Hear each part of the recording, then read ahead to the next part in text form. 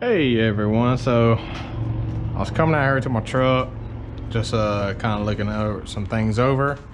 Pop the hood, open it up. I was gonna talk to y'all about the brake master cylinder. It's leaking a whole lot of brake fluid, and I was gonna tell y'all that when that time comes, I was gonna show y'all how to replace this. But then I noticed something else. A rat nest. And this is what I found. The rat has been chewing through my spark plug wires. And the one thing that gets me mad is that at the old house I used to live at, had my truck parked outside. And the rat chewed through the main wire going to the distributor cap leading up.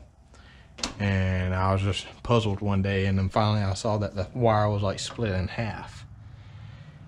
And I just replaced those, and now I had to replace them again because of a stupid rat. So yeah, this is what happens when you live out in the country though. I mean, it is what it is. But the good news is, remember when my transmission was right there? Well, my wife picked it up, put it in the van. She's getting ready to haul it off to an auto shop so they can replace the center shaft bearing. And then once I get that replaced, then finally I can get my truck going. Just have to put the transmission in there. That's the easy part, just piecing it back together, putting the transmission in there.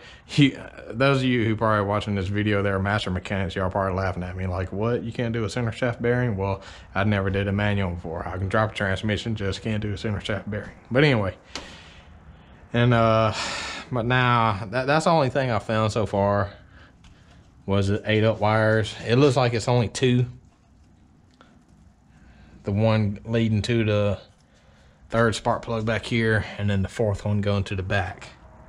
So, look, my engine rocks, because there's no transmission in there. But just seems like one of them things I can't win for losing. So, but that's what I get for having my truck parked in my shop.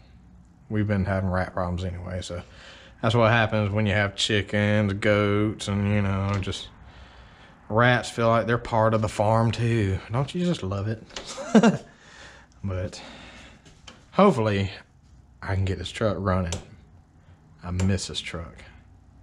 So, but I haven't even taken that apart yet. See if there's any rats in there or whatever. But he's just making a home and stuff. Guess I need I've been putting screening on the outside of my shop. I'll show y'all in a second, but I bought this, when we bought this house, there was some things that just need to be updated. This is a screening that I'm putting up. As you can see the light right there, there's just exposed light. So I've been cutting this out in sections and then hammering little staple nails. Like some of it's boarded up. There's wood up there. But then you just have some that are exposed. And so I've just been putting this little mesh screen in, trying to prevent something like this happening, like rodents wanting to come in. So, but that's life. I mean, stuff happens. So, but yeah, this is my truck. And as I was going to get to the part that I was originally going to get to it, this is the brake master cylinder. That's your power booster. This was going out at the same time the transmission was going out. So I just figured, why spend money to replace that now when the biggest issue is the transmission? So I've been putting my money into the transmission.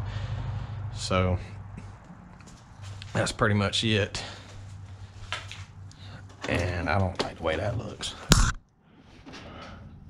My clutch reservoir is empty too.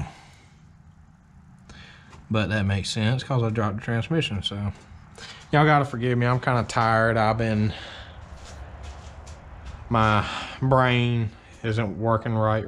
So just one of those days, you know, when you have 3 kids and a 4th on the way, your brain just starts dysfunctioning.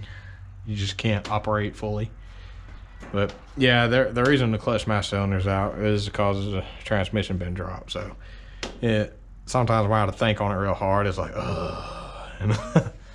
But yeah, so I'm gonna see what else is wrong with this since the rat chewed through the wires. And it seems like that's the number one thing they'd like to do. Like, you got all these wires going everywhere, like everywhere, but they want to get the spark plug wires. It's probably because of all the padding. Like there's stuff in there. Like I don't know. Just confuses me why rats go after spark plug wires and nothing else. So, but yeah, this is it, and I hope y'all will stay tuned when I start doing the brake master cylinder and when I start doing the transmission, except for I won't be able to wear the GoPro on my head when I do the transmission, because sometimes I have a tendency to kind of hit my head and knock it around a few times, and I know y'all don't want that on camera. Or looking at the underbelly of the truck while I'm sitting there like, this is how you do it, and then all you see is like just frame.